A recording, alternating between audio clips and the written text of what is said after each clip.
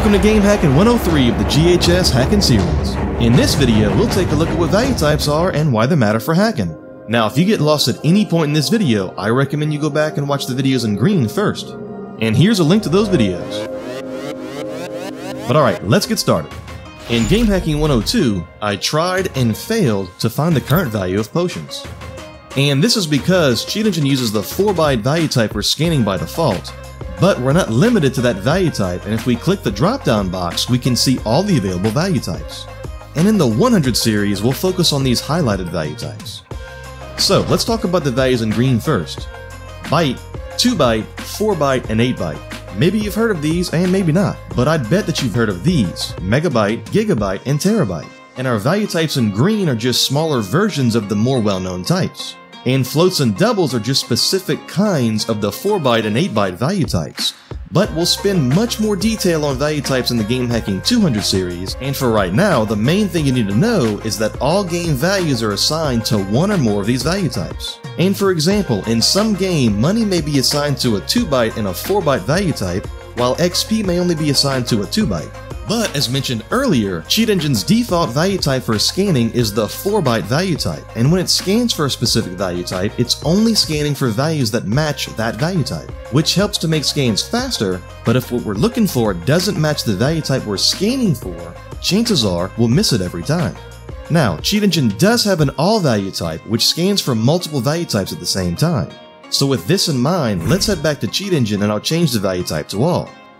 But before we continue, let's double check that the all value type is actually set to scan every value type. And as a reminder, we can do that by heading to Edit, Settings, then Scan Settings, and then making sure that these are all checked. And then click OK at the bottom to save any changes. And alright, with the value type set to all, let's scan for the potion value.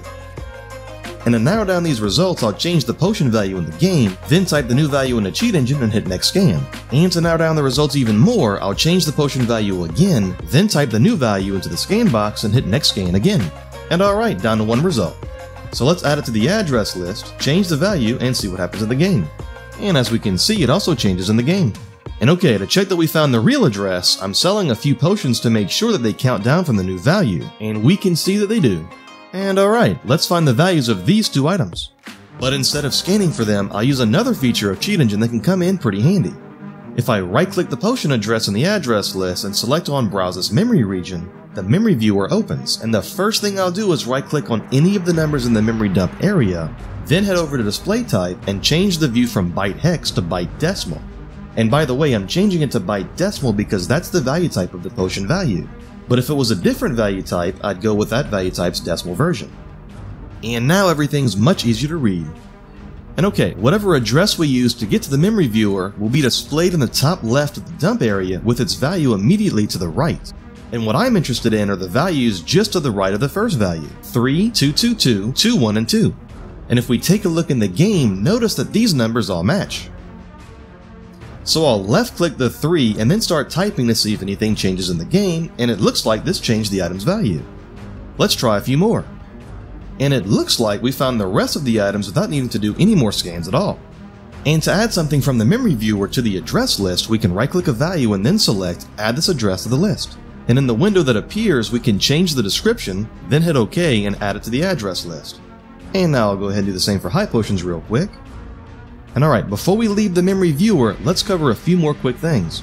First, I should mention that values aren't always this close together, and you might need to scroll up and down from your starting point and take a look around to find related values. But sometimes these values are separated by thousands or even millions of addresses, and finding related values this way isn't practical. But this is something to try whenever you can, because when it works, it can save you some time. And the second thing is that values in a game may not immediately show a change when you change them in Cheat Engine, and you may need to do something to refresh the display value on the screen, such as by buying or selling items, or exiting and re-entering the inventory screen. And alright, let's take a look at all these zeros. These are placeholders for future items that I haven't gotten yet.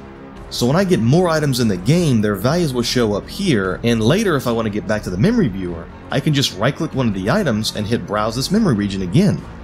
But keep in mind that whichever address you right-clicked will get placed to the top left of the memory dump area.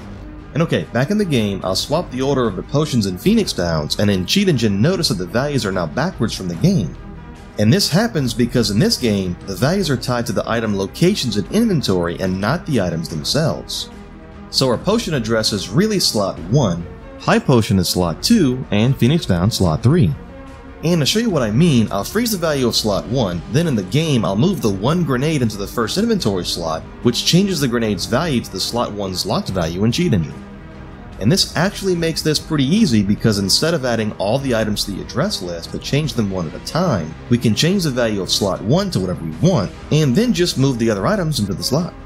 And just be sure to save your game after doing this so you keep the new item values when you shut down the game. Now, so far in the series, finding values has been pretty easy because we've had an exact value to scan for. But a lot of the time, finding values can be a bit trickier because we don't have numbers we can see on the screen that correlate to the values we're looking for. And in Game Hacking 104, we'll get into how to scan for values like this and more. So be sure to subscribe, hit the bell, and turn on notifications in YouTube settings so you don't miss it. And as always, thanks for watching. See you next time.